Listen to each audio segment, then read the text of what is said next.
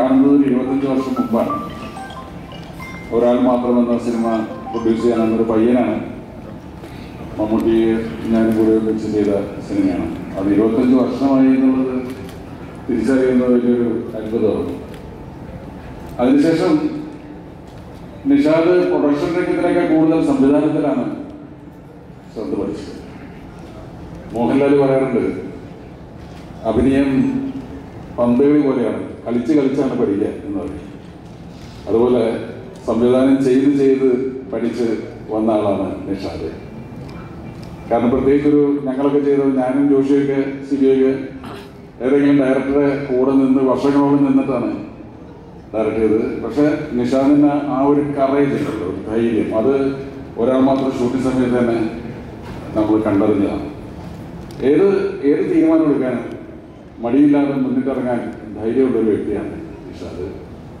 അപ്പം അതുകൊണ്ട് തന്നെ എനിക്ക് തോന്നുന്നു വിഘ്നേഷും അതുപോലെ തന്നെ ആയിരിക്കണം. കാരണം ഒരു ബിസിനസ് രംഗത്ത് ഇത്രയും വളരെ ടോപ്പിലെത്തുക എന്ന് പറഞ്ഞാൽ മറ്റുള്ളവരുടെ അഭിപ്രായങ്ങളൊക്കെ കേൾക്കുകയും ഒരു സ്വാധീനത്തിന് മുടങ്ങാതെ സ്വന്തം തീരുമാനങ്ങൾ നടപ്പാക്കുകയും ചെയ്യുന്നവരാണ് വിജയിക്കുക.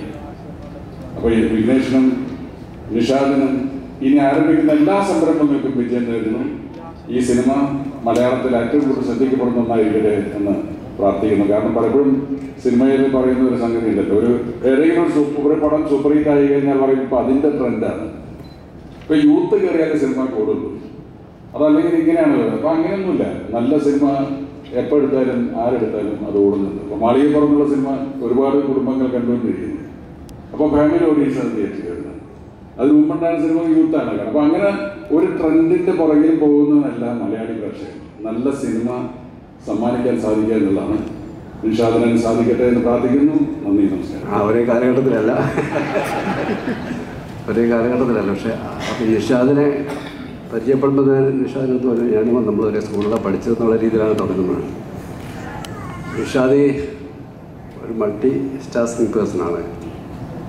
നിർമ്മാതാവായിട്ട് വന്നു, പിന്നെ സംവിധാനത്തിലേക്ക് കടന്നു, അഭിനയത്തിലേക്ക് കടന്നു. എല്ലായിടത്തും തൻ്റേതായിട്ടുള്ളൊരു സാന്നിധ്യം അറിയിക്കാൻ കഴിഞ്ഞു. പ്രത്യേകിച്ച് അടുത്ത കാലത്ത് അദ്ദേഹം അഭിനയിച്ച ട്യൂമെൽ എന്ന സിനിമയിലെ പ്രധാന വേഷമാണ്. ഈ രണ്ട് മനുഷ്യരിൽ ഒരാളാണ്. അപ്പോൾ അത് ആ ഒറ്റ സിനിമയിലൂടെ നിഷാദ് ഒരു ആക്ടർ എന്ന നിലയിലും നമുക്ക് പെട്ടെന്ന് ഇനി എന്നോട് പറയാം, ആ സിനിമ കണ്ട് പറയാം, അടുത്ത സിനിമയിൽ എന്നെ വിളിച്ചോളാം എന്ന് പറയാം. വിളിക്കാനായിട്ട് നമുക്ക് ധൈര്യം തരുന്നൊരു പെർഫോമൻസ് ആയിരുന്നു അതിനകത്ത്. അതുപോലെ തന്നെ ഈ പുതിയ സംരംഭത്തിന് എല്ലാ ആശംസകളും. പ്രത്യേകിച്ചും ഈ വിഘ്നേഷ് വിജയകുമാർ വെൽത്ത് അതിൻ്റെ ആ ഐയുടെ ഒരു എക്സ്പ്രഷൻ വെൽത്ത് ഇൻക്രീസ്ഡ് ആകട്ടെ. കാരണം സിനിമയിലേക്കും പുതിയ സംരംഭത്തിലേക്ക് എത്തുമ്പോൾ അദ്ദേഹത്തിൻ്റെ ധന സമൃദ്ധി ഉണ്ടാകട്ടെ എന്ന് ആശംസിക്കുന്നു. എല്ലാ വിജയങ്ങളും ഈ സിനിമയ്ക്ക്, ഈ സംരംഭത്തിന് നേരുന്നു. നന്ദി. പ്രിയമുള്ള സുഹൃത്തുക്കളെ,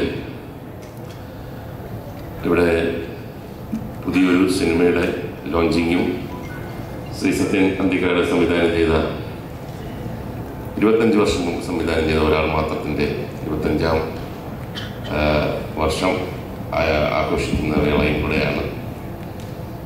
പെട്ടെന്ന് ഈ സിനിമയെക്കുറിച്ച് ഞാൻ കൂടുതലൊന്നും പറയുന്നില്ല, സിനിമ ഇറങ്ങുമ്പോൾ പറയേണ്ടതാണ്.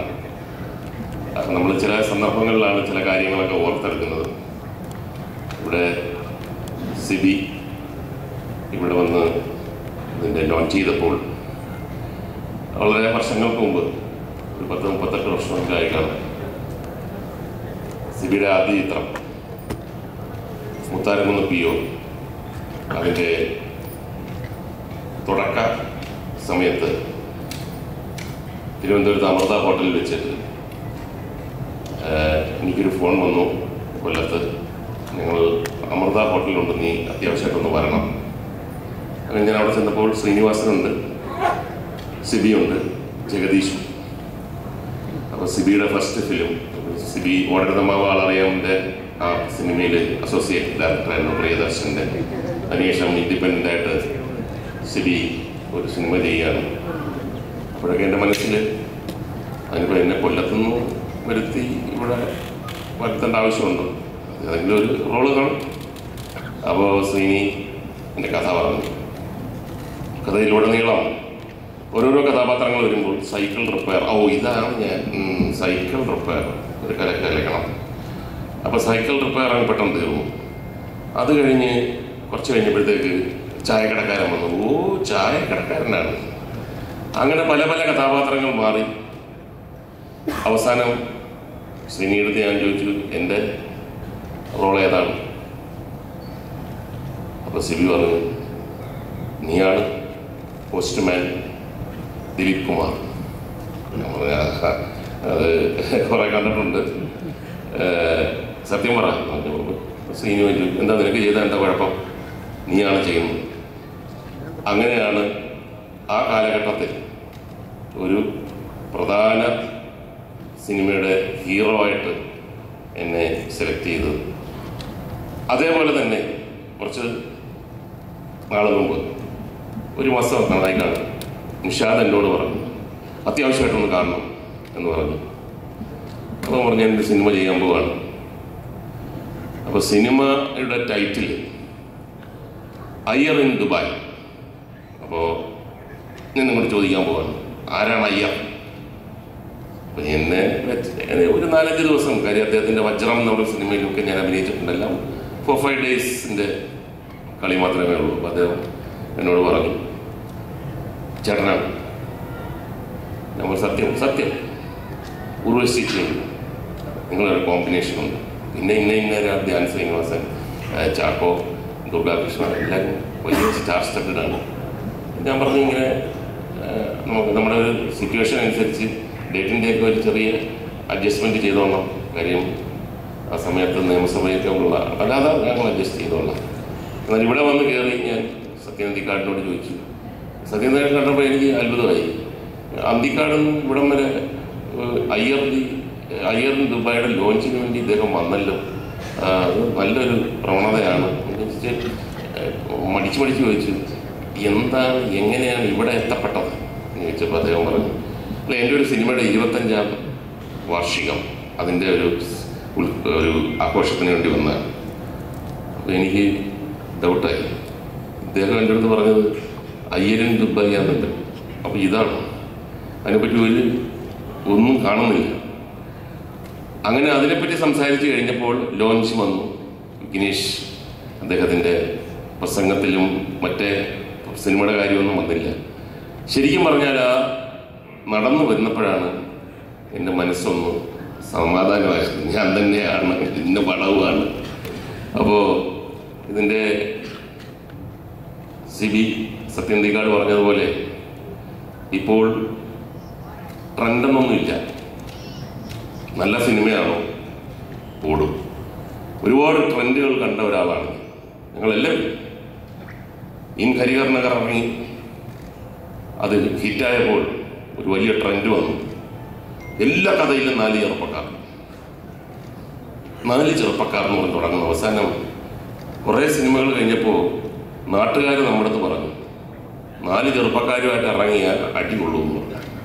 നമ്മൾ കഥ പറയുമ്പോൾ തന്നെ ആദ്യം തന്നെ പറയും 4 ചെറുപ്പക്കാരാണെങ്കിൽ ഇല്ല, 4 അല്ല 3. നമ്മൾ 3 ഇല്ല, 2 ഇല്ല. അപ്പോൾ അതൊക്കെ ട്രെൻഡിൻ്റെ ഒരു കാലഘട്ടമായിരുന്നു. പല പല പല ട്രെൻഡുകൾ വന്നു. നമുക്ക് തന്നെ ഈ ചില ട്രെൻഡുകൾ വരുമ്പോൾ നമുക്ക് വിഷമമാണ്. ആക്ഷൻ ട്രെൻഡ് വരും, ഞങ്ങളെപ്പോലുള്ള ഒരു പൊളിഞ്ഞ് ഇങ്ങനെ അതിൻ്റെ പുറത്തുകൂടെ കയറി ചാടി വീണ് നട്ടല് തകരുന്ന റോളുകളുടെ ഒരു ട്രെൻഡ് വരും. അത് കഴിഞ്ഞ് ഫാമിലി ട്രെൻഡിലൊക്കെ നമ്മൾ ചാടി കയറും, കോമഡി ട്രെൻഡിൽ മെയിനായിട്ട് കയറും. എന്നാൽ ഇത് മലയാളികളിങ്ങനെ വളർന്ന് ഏത് സിനിമയാണ് ട്രെൻഡിൻ്റെ കാര്യത്തിൽ ഓടുന്നതെന്ന് നമുക്ക് പറയാൻ പറ്റത്തില്ല. ബട്ട് നല്ല സിനിമയാണെങ്കിൽ ഓടും.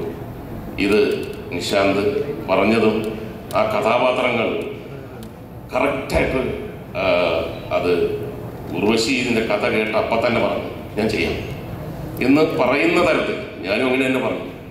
അപ്പം ആ തരത്തിൽ ആക്ടേഴ്സിനെ അട്രാക്റ്റ് ചെയ്യുന്ന ഒരു സ്ക്രിപ്റ്റ് അത് വലിയ പ്രയാസമാണ്, വല്ലപ്പോഴൊക്കെ ഇങ്ങനെ കിട്ടത്തുള്ളൂ. അങ്ങനെ ഒരെണ്ണമാണ് കിട്ടിയിരിക്കുന്നത്. ഇനി അതിൻ്റെ ബാക്കിയുള്ള ഉത്തരവാദിത്തങ്ങളെല്ലാം നിഷാദിൻ്റെയും പ്രൊഡ്യൂസറുടെയും കയ്യിലാണ്. മനോഹരമായ ഒരു സിനിമ നിർമ്മിച്ച് സംവിധാനം ചെയ്ത് മലയാളികൾക്ക് സംഭാവന ചെയ്യണം. അതിന് എന്നാൽ കഴിയുന്ന തരത്തിലുള്ള എല്ലാ സഹകരണങ്ങളും ഉണ്ടാവും, ആത്മാർത്ഥമായ സഹകരണം ഉണ്ടാവും. All the best.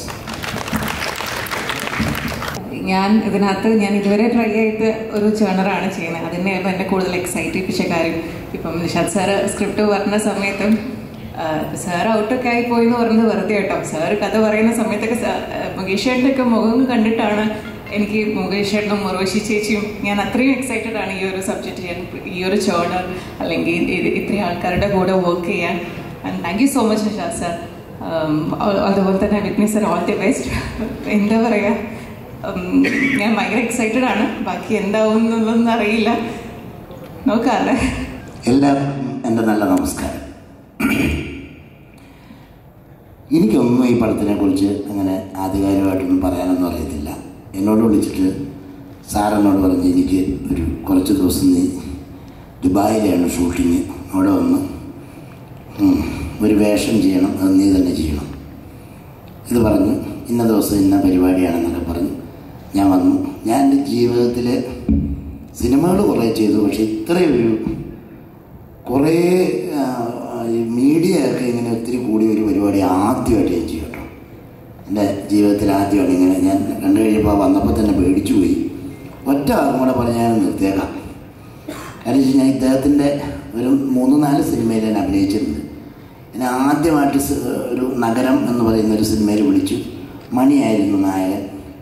ആ സിനിമ കഴിഞ്ഞതിന് ശേഷം അദ്ദേഹം ഏത് പടം ചെയ്ത് കഴിഞ്ഞാലും അദ്ദേഹം തന്നെ എന്നെ വിളിച്ചേച്ച് ഇന്ന പോലെ ഉണ്ട്, ഒരു പടമുണ്ട്. അങ്ങനെ പടം ചെന്ന് കഴിഞ്ഞപ്പോൾ ഒരു പടത്തിനകത്ത് എനിക്ക് വേഷം, ഒരു ചെറിയൊരു വേഷമുള്ളൂ. ഉർവശി ചേച്ചീനെ ഞാൻ ഒരു കാറിനകത്ത് കൊണ്ടുവന്ന് വിട്ടിട്ട് ആ കാറ് നിർത്തി 2 പെട്ടി എടുത്ത് വയ്ക്കുന്നു. എന്നിട്ട് കാറ് തിരിച്ചു പോകുന്നു. അത്രയേ ഉള്ളൂ പടത്തിൽ. Best of luck. അപ്പം ഞാനിത് എനിക്ക് അന്നേരം തോന്നിയൊന്നുമില്ല. ഞാൻ ഇങ്ങനെ മാറി അതങ്ങനെ ചെയ്തുകൊണ്ടിരിക്കുന്ന സമയത്ത് ഷൂട്ടിന് ചെറിയൊരു ബ്രേക്ക് എന്തോ പറഞ്ഞിട്ട് സാറ് ഉർവശി ചേച്ചിയും കൂടെ ഒരു റൂമിലേക്ക് മാറി പോയിരുന്നിട്ട് അവർ കുറേ സംസാരിച്ച് കഴിഞ്ഞിട്ട് ഞാൻ തിരിച്ചു വിളിച്ചേച്ച് പറഞ്ഞു അങ്ങനെ എന്നൊക്കെ പറഞ്ഞിട്ട് പിന്നെ ഒരു സീൻ വലുതാക്കി അന്ന് ഈ ചേച്ചിയും സാറും കൂടെ കൂടി അങ്ങനെ തന്നതിന് ശേഷം ചെയ്ത സിനിമയിലും എനിക്ക് കുറേ വേഷങ്ങൾ ചെയ്ത് 3-4 സിനിമ എനിക്ക് അങ്ങനെ ഉണ്ടാക്കി പറക്കി എന്നെ ശ്രദ്ധിച്ചു എന്ന് പറയുന്ന ആ മനസ്സിന് ആദ്യം ഒരു നന്ദി പറയുന്നു. ഏതായാലും ഈ പടത്തിൽ എന്നെ വിളിച്ചിട്ടുണ്ട്. ഞാൻ ഈ പടത്തിൽ അഭിനയിക്കാമെന്ന് പറഞ്ഞിട്ടുണ്ട്. ഏതായാലും ഇതിനകത്തൊരു വേഷം തന്നതിന് ഞാൻ നന്ദി പറയുന്നു. പിന്നെ ഒത്തിരി വലിയ വ്യക്തികളൊക്കെ ഇരിപ്പുണ്ട്. ഒത്തിരി ആൾക്കാർക്ക് സംസാരിക്കാനുണ്ട്. ഒത്തിരി ഒന്നും സംസാരിക്കുന്നില്ല. ഇപ്പോൾ കുറച്ച് പടമൊക്കെ ചെയ്യുന്നുണ്ട്. എല്ലാവരും എന്നെ വിളിക്കുക, അരി മേടിക്കാനുള്ള പൈസ തരിക. ഇത്രയും പറഞ്ഞുകൊണ്ട് ഞാൻ നിർത്തുന്നു. നന്ദി, നമസ്കാരം. ശരി. ട്യൂബൻ എന്ന് പറയുന്ന സിനിമയുടെ ദുബായ് ലോഞ്ചായിട്ട് ഞങ്ങളിങ്ങനെ പോകുമ്പോൾ എല്ലാ തിയേറ്ററിലും ഞങ്ങളിങ്ങനെ കേക്ക് കട്ട് ചെയ്യുന്ന, അല്ലെങ്കിൽ എല്ലാ ഫംഗ്ഷനിലും കേക്ക് കട്ട് ചെയ്യുന്നൊരു പരിപാടി ആയിരുന്നു. അപ്പോൾ ഞാനൊരു കഷ്ണം കട്ട് ചെയ്യുന്നു, നിഷാദിന് കൊടുക്കുന്നു. നിഷാദ് ഒരു കഷ്ണം കട്ടുന്നു, എനിക്കായിരുന്നു. ഒരു തവണ നോക്കുമ്പോൾ നിഷാദൊക്കെ എനിക്ക് തരുന്നില്ല, അത് വിഘ്നേഷിൻ്റെ വായിച്ചു. അങ്ങനെയാണ് ഈ പ്രോജക്റ്റ് ഉണ്ടാക്കിയത്. അല്ലേ വിഘ്നേഷ്? സത്യല്ലേ? അപ്പോൾ അതിൻ്റെ വ്യക്തിമായ എന്നിട്ടും എന്നെ ഈ സിനിമയിൽ വിളിച്ചില്ല എന്നുള്ള സങ്കടം ഞാൻ രേഖപ്പെടുത്തുന്നു. ഇല്ലല്ല, പറ്റിയൊരു കഥാപാത്രം ഇല്ലാത്തതുകൊണ്ടാണ്. എന്തായാലും കഴിഞ്ഞ 25 വർഷമായിട്ട് സിനിമയിലെ നിർമ്മാതാവായും എഴുത്തുകാരനായും സംവിധായകനായും നടനായും നിലനിൽക്കുന്ന നിഷാദിൻ്റെ 25 വർഷം കൂടി ആഘോഷിക്കുകയാണ്. നിഷാദക്കാർക്ക് എല്ലാവിധ ഭാവങ്ങളും. അയ്യർ കണ്ട സിനിമ മലയാളത്തിലെ മികച്ച സിനിമകളിലൊന്നാവട്ടെ എന്ന് ആത്മാർത്ഥമായിട്ട് ആഗ്രഹിക്കുന്നു. അയ്യർ കണ്ട ദുബായ് എന്ന സിനിമ. അപ്പം മുകേഷ് ഏട്ടനങ്ങൾ തിരുത്തിയില്ല, അയ്യർ ദുബായ് അയ്യർ. അപ്പോൾ എല്ലാവിധ ആശംസകളും തരുന്നു. Thank you very much. നമസ്കാരം. എൻ്റെ ആദ്യ സീനൊക്കെ മമ്മൂക്കയുടെ പോയിരുന്നു, ബെസ്റ്റ് ആക്ടർ എന്ന് പറഞ്ഞ സിനിമയിൽ. അപ്പോൾ ഞാനത് എല്ലായിടത്തും വളരെ അഭിമാനത്തോടു കൂടി പറയാറുണ്ട്. എൻ്റെ ആദ്യ സീൻ തന്നെയാണ്. അതുപോലെ നിഷാദ് ആദ്യമായി അഭിനയിക്കാൻ തുടങ്ങിയപ്പോൾ ആദ്യത്തെ സീൻ എൻ്റെ ഒപ്പമായിരുന്നു. അത് ഞാൻ ആരോടും അങ്ങനെ പറയാറില്ലെങ്കിലും നിഷാദ് വല്ലവരും കാണുമ്പോൾ ഞാൻ കൂടി ഉണ്ടെങ്കിൽ പറയാറുണ്ട്, സുനിൽ സുഗറൊപ്പാണ് ഞാൻ ആദ്യം അഭിനയിച്ചതെന്ന് പറഞ്ഞു. അതിനുശേഷം നിഷാദ് ചെയ്ത എല്ലാ സംരംഭങ്ങൾക്കും എന്നെ വിളിക്കാറുണ്ട്.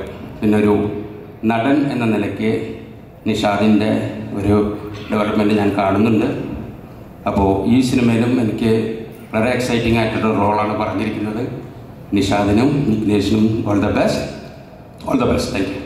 Sir, Joshi sir, Sini sir, പ്രിയപ്പെട്ട സിയാദിക, ഒരുപാട് സന്തോഷമുണ്ട്.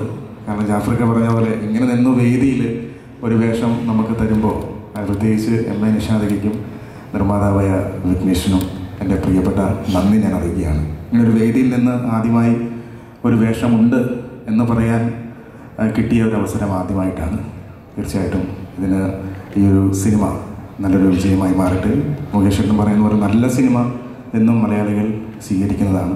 ആ ഒരു പട്ടികയിൽ അയ്യർ കണ്ട ദുബായ് ഇടം പിടിക്കട്ടെ എന്ന് പ്രാർത്ഥിക്കുന്നു. നമസ്കാരം. ഒരു പുതിയ സിനിമ, പ്രത്യേകിച്ച് നിഷാദൊക്കെ 25 വർഷം, എനിക്കൊന്നും പ്രായമാവാത്ത മലയാള സിനിമയിലെ പലരെ പോലെ തന്നെയാണ് നിഷാദൊക്കെ. കണ്ട കാലം മുതൽ നിഷാദൊക്കെ ഇങ്ങനെ തന്നെയാണ് അല്ലേ? എനിക്ക് പരാതിയുണ്ട്. നിഷാദൊക്കെ ഞാൻ സിനിമയിലൊക്കെ വന്ന സമയത്ത് തന്നെ നിഷാദൊക്കെ ബെസ്റ്റ് ഓഫ് ലക്ക് എന്ന് പറയുന്ന സിനിമയിലേക്ക് എനിക്കൊരു അവസരം തരികയും അതിനുശേഷം പല സിനിമകൾ നിഷാദൊക്കെ സംവിധാനം ചെയ്തപ്പോൾ ഓർത്ത് എന്നെ വിളിച്ചിട്ടുണ്ട്. ഏറ്റവും അവസാനം ട്യൂമൻ എന്ന് പറയുന്ന സിനിമ നിഷാദൊക്കെ അഭിനയിച്ച സിനിമയാണ് നിഷാദൊക്കെ ആയിട്ട്. അതിലും എനിക്കൊരു വേഷം തോന്നിട്ടുണ്ട്. എനിക്കറിയാം ഇതിൽ ആരെല്ലാം ഡേറ്റ് ക്ലാഷ് വരും, അപ്പം എന്നെ വിളിക്കും. എനിക്ക് ഇപ്പോഴും കോൺഫിഡൻസ് ഉണ്ട്. കാരണം നിഷാദൊക്കെ പലപ്പോഴും അങ്ങനെ സബ്സ്റ്റിറ്റ്യൂഷനിൽ പലപ്പോഴും ഞാൻ അവിടെ പോകേണ്ടി വന്നിട്ടുണ്ട്. എനിക്കിപ്പോഴും പ്രതീക്ഷയുണ്ട്. എനിക്ക് Dubai on arrival വിസയുണ്ട്, don't worry, ഞാൻ എത്തും. അപ്പോൾ വലിയ സന്തോഷം. ഈ നമ്മുടെ സിനിമയുടെ പ്രൊഡക്ഷൻ, പുതിയ പ്രൊഡക്ഷൻ വരുന്നു. വെൽത്താണ്, സമ്പന്നതയാണ്. ഇത്രയും സമ്പന്നമായ ഒരു അനുഗ്രഹീതമായ മലയാള സിനിമയുടെ പ്രസൻസ് ഇവിടെയുണ്ട്. ജോഷി സാർ, സത്യൻ സാർ, മുകേഷ് ചേട്ടൻ പോലെ, സിയാദൊക്കെ പോലെയുള്ള. അപ്പോൾ എല്ലാ ആശംസകളും 2023 നല്ലതാവട്ടെ. ഭയങ്കര രസമുണ്ട് കേട്ടോ ടൈറ്റിൽ. ഞാൻ കറക്റ്റായിട്ട് പറയട്ടെ, എനിക്ക് തെറ്റിച്ച അയ്യർ കണ്ട ദുബായ്. All the best. അപ്പം നമുക്ക് ദുബായ് കാണാം. സുഹൃത്തുക്കളെ, ഇപ്പം നമ്മൾ ഇത്രയും നേരം ഇവിടെ സംസാരിച്ചതിൽ നിന്നൊരു കാര്യം മനസ്സിലായില്ലേ? നിഷാദക്കയുടെ ടീമുണ്ട്. ആ ടീമിലെ ആൾക്കാരാണ് അങ്ങോട്ടും ഇങ്ങോട്ടും മാറി മറിഞ്ഞും അഭിനയിക്കുകയും സംവിധാനം ചെയ്യുകയൊക്കെ ചെയ്യുന്നത്. അപ്പോൾ എനിക്കും ആ ഒരു ടീമിൽ ഇടം കിട്ടിയിട്ടുണ്ട്. അതുകൊണ്ട് തന്നെ ഞാനും ഈ സിനിമയിലുണ്ട്. അപ്പോൾ ഈ സിനിമയുടെ മറ്റൊരു പ്രത്യേകത, നിർമ്മാതാവായും സംവിധായകനായും നടനായും രാഷ്ട്രീയക്കാരനായിട്ടും ഒക്കെ മികവ് തെളിയിച്ചിട്ടുള്ള നിഷാദ് കഥ, തിരക്കഥ, സംഭാഷണം, സംവിധാനം ചെയ്യുന്ന ചിത്രം കൂടിയാണ് അയ്യർ കണ്ട ദുബായ്. അതുകൊണ്ട് തന്നെ ഈ സിനിമ ഗംഭീരമാവും. ഇതിൻ്റെ നിർമ്മാതാവിനും സംവിധായകനും എല്ലാവർക്കും വിജയാശംസകൾ. ഞാൻ ഇങ്ങനൊരു വലിയ വേദിയിൽ ആദ്യമായിട്ടാണ് നിൽക്കുന്നത്. അതിൻ്റെതായ ഭയങ്കര പേടിയൊക്കെ ഉണ്ട് കേട്ടോ. ഇത്രയും വലിയ സംവിധായകരുടെ മുന്നിൽ നിന്ന് ഇങ്ങനെ സംസാരിക്കാൻ ഒരു അവസരം തന്ന നിഷാദ് സാറിന് ആദ്യം ഞാൻ നന്ദി പറയുന്നു. പിന്നെ സാറിനെ കുറിച്ച് പറയാനാണെങ്കിൽ എനിക്ക് 2019 state award jury special jury പരാമർശം വാങ്ങിത്തന്ന ആൾ, അന്ന് ജൂറി മെമ്പറായിരുന്നു സാറ്. അപ്പം ആദ്യമായിട്ട് എന്നോട് വന്ന് സ്റ്റേറ്റ് അവാർഡ് കിട്ടിയ കാര്യം പറഞ്ഞതും നിഷാദ് സാറ് തന്നെയാണ്. അപ്പോൾ അത് അന്ന് ഒരിക്കൽ പോലും ഞാൻ സാറിൻ്റെ അടുത്ത് ചാൻസ് ചോദിച്ചിട്ടില്ല. പക്ഷേ ഇങ്ങനൊരു സിനിമ എടുത്തപ്പം എനിക്കൊരു ചാൻസ് തന്നതിന് ഒരുപാട് നന്ദി. ഈ അവസരത്തിൽ ഞാൻ നന്ദിയോട് ഓർക്കുന്നു. എല്ലാവർക്കും നന്ദി. ഈ സിനിമയ്ക്ക് എല്ലാവിധ ആശംസകളും. ഇതിൽ ഒരു ഭാഗമാകാൻ കഴിഞ്ഞത് വലിയൊരു ഭാഗ്യമായിട്ട് തന്നെ ഞാൻ കരുതുന്നു. അപ്പോൾ 25 വർഷത്തെ അദ്ദേഹത്തിൻ്റെ സിനിമാ ജീവിതം ഉദ്ഘാടനം ചെയ്യുന്ന അതിൻ്റെ സന്തോഷമൻ്റെ സെലിബ്രേഷൻ ഉദ്ഘാടനം ചെയ്യുന്നത് നമ്മുടെ ബഹുമാനനായ മന്ത്രിയാണ്. സർ, ഈ അവസരത്തിൽ സാറിന് എന്താണ് പറയാനുള്ളത് എന്ന് കേൾക്കാൻ ഞങ്ങൾക്ക് ആഗ്രഹമുണ്ട്. പ്ലീസ്.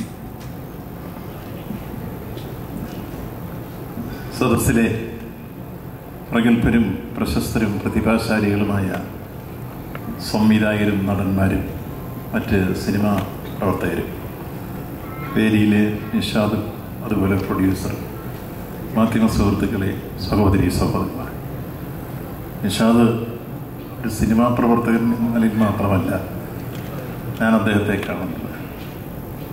പ്രിയപ്പെട്ട മുകേഷ്, ഞങ്ങളെല്ലാം കഴിഞ്ഞ ദിവസം തിരുവനന്തപുരത്ത് ഒരു ചടങ്ങിൽ അദ്ദേഹത്തിൻ്റെ പിതാവിനെ ആദരിക്കുന്നൊരു ചടങ്ങിൽ പങ്കെടുക്കുകയുണ്ടായി. എന്നെ സംബന്ധിച്ചോളം ഞാൻ ആദ്യം പ്രതിനിധാനം ചെയ്ത കോട്ടയം മണ്ഡലത്തിലും ഇപ്പോൾ പ്രതിനിധാനം ചെയ്യുന്ന ഏറ്റുമാനൂർ മണ്ഡലത്തിലും അദ്ദേഹത്തിൻ്റെ കുടുംബവും തറവാടും എല്ലാം ബന്ധപ്പെട്ട് നിൽക്കുന്നു.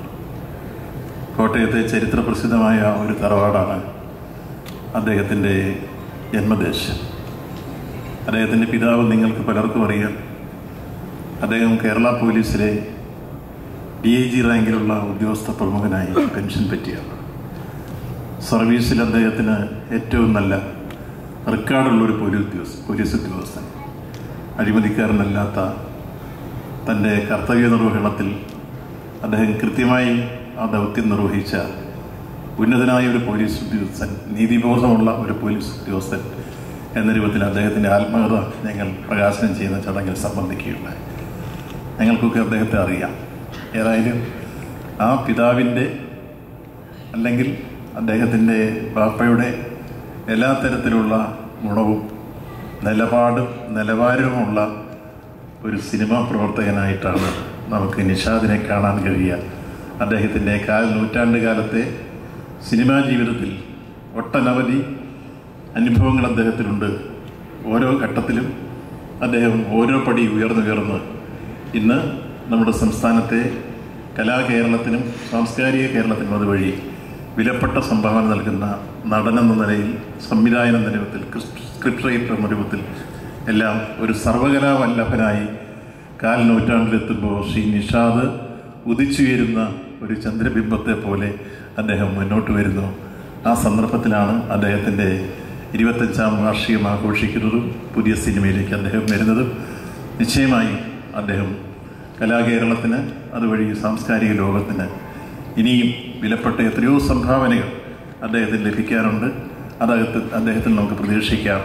അദ്ദേഹത്തിന് ലഭിച്ചിട്ടുള്ള അനുഗ്രഹീതമായ വിവിധ തരത്തിലുള്ള കഴിവുകൾ ഈ സമൂഹത്തിന് ഇനിയും പ്രയോജനപ്പെടുത്താൻ അവസരമുണ്ടാകട്ടെ എന്ന് ആശംസിച്ചുകൊണ്ട് ഈ 25ാം വാർഷികത്തിൻ്റെ ആഘോഷ പരിപാടികൾ ഔപചാരികമായി ഉദ്ഘാടനം ചെയ്തതായി പ്രഖ്യാപിക്കുന്നു. നന്ദി, നമസ്കാരം.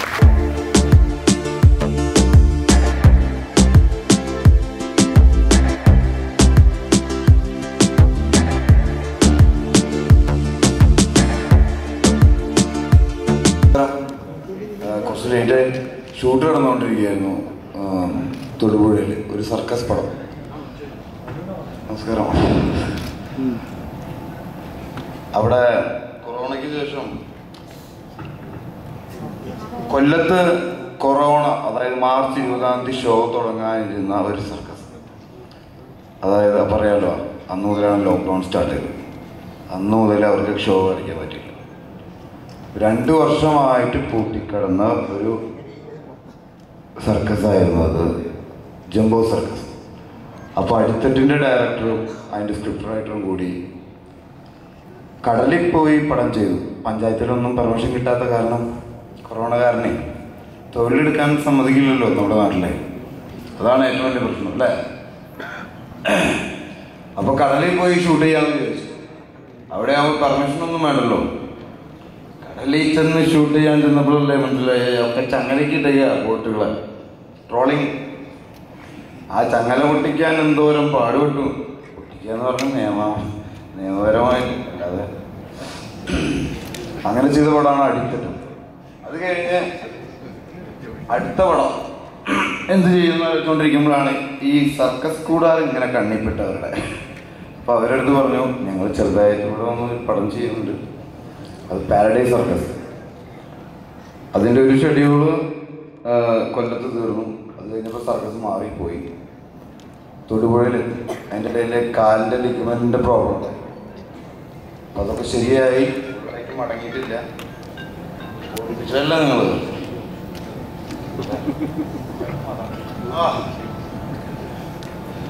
അപ്പോൾ അതിൻ്റെ അടുത്ത ഷെഡ്യൂള് ഇപ്പോൾ തൊടുപുഴയിലായിരുന്നു സർക്കസ്. ഇന്നത്തോടെ സർക്കസ് തീരാണ്. അത് അവിടെ നിന്ന് ഇനി മാവേലിക്കരയ്ക്ക് പോകാം. അവർക്ക് 2 സർക്കസാണ് ഈ കമ്പനിക്ക്, ജംബോവും ചെന്നി. ഇത് ഒരൊറ്റ ഓണറിൻ്റെയാണ്. അതിങ്ങനെ കേരളത്തിലെ ഓരോ ജില്ലയിൽ ഇങ്ങനെ കറങ്ങിക്കൊണ്ടിരിക്കും. അപ്പോൾ ഇന്നത്തോടെ ഷൂട്ട് ചെയ്ത് തീർക്കണമായിരുന്നു. അത് കഴിഞ്ഞിട്ട് രാജസ്ഥാനിലാണ് അതിൻ്റെ എക്സ്റ്റീരിയർ ഷൂട്ട് ചെയ്യുന്നത്. നമ്മുടെ നാട്ടിലല്ല അതിനെ പ്ലേസ് ചെയ്യണം, പുറത്താണ്. അപ്പം അത് കാരണം അവിടെ നിന്ന് ഒരു തരത്തിലും ചാടാൻ പറ്റില്ലായിരുന്നു. പിന്നെ ധ്യാൻ വന്നില്ലേ? ധ്യാൻ്റെ എൻ്റെ ഇൻ്റർവ്യൂ കിട്ടുമെന്ന് ചോദിച്ചിട്ടുണ്ട് പടത്തിന് മുന്നേ. ഇപ്പോൾ ആളുകൾ കാണുമ്പോൾ ഇൻ്റർവ്യൂ കണ്ടിരുന്നു. ഞാൻ പറഞ്ഞു, പടം കാണാൻ വേണ്ടിയിട്ടാണ് ഇൻ്റർവ്യൂ കൊടുക്കുന്നത് അല്ലേ? പണിയൊക്കെ നടക്കണ്ടല്ലേ കറക്റ്റായിട്ടില്ലേ? നമ്മുടെ പണിയൊന്നും നടക്കുന്നില്ല. ഞാൻ പറഞ്ഞു, ഇനിയിപ്പോൾ തിയേറ്ററിലെ ഇൻ്റർവ്യൂ ഷോ ഇടുന്നത് വരുന്നു. ഇവനൊക്കെ ഇരിക്കണുണ്ടല്ലോ, വെട്ടിയടിച്ചു പോലെ ഇരിക്കണ പോലെ തന്നെയാണ് നോക്കുന്നത്.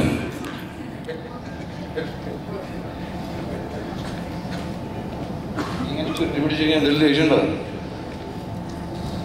അപ്പോൾ അയ്യർ കണ്ട ദുബായ് എന്ന് പറയുന്ന പടത്തിൽ സോമൻ വന്നില്ല,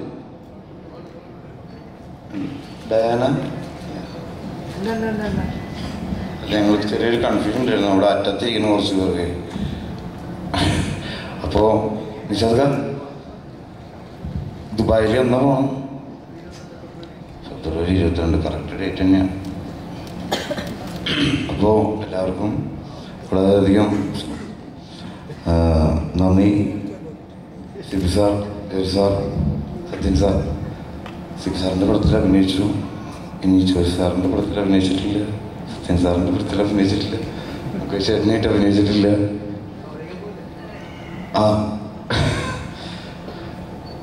മുകേഷ് ചേട്ടനാണ് ധ്യാനായിട്ടൊക്കെ ആദ്യമായിട്ട് അഭിനയിക്കും. വേറെ എന്തെങ്കിലും ചോദിക്കാൻ എന്തെങ്കിലും ഉണ്ടോ? ഞാൻ അധികം സംസാരിക്കാറില്ല ഇപ്പോൾ. അപ്പോൾ ഈ ദുബായിൽ വണ്ടി ഓടിക്കണമെങ്കിൽ ലൈസൻസ് വേണം. ദുബായ് ഇല്ല, ഇന്റർനാഷണൽ ലൈസൻസ് വേണം. അപ്പം പിന്നെ ഗോൾഡൻ വിസയുടെ ആവശ്യം ഉണ്ടാവില്ലല്ലേ? Golden visa തരാമെന്നുണ്ടേ ചെന്നിറങ്ങുമ്പോഴേക്കും golden visa. ഇത് ഏത് ചൊല്ലറിയില്ല കിട്ടുക, ഇതുവരെ എനിക്ക് കിട്ടിയിട്ടില്ല. 3-4 പേര് ഒരുമിച്ച് അപ്ലൈ ചെയ്തത് തോന്നുന്നു. ഇവരവിടെ ചെല്ലുമ്പോഴേക്കും നമ്മൾ ഓഫീസിൽ വിളിച്ച് കൊണ്ടുപോകല്ലോ. അങ്ങനെ 3-4 പേര് ഓഫീസിൽ വിളിച്ചുകൊണ്ടിരിക്കും. നമുക്കറിയില്ലല്ലോ ഇവർ തമ്മിൽ ശത്രുതയുണ്ടെന്ന് ഇത്രയധികം. മലയാളികളാണ്.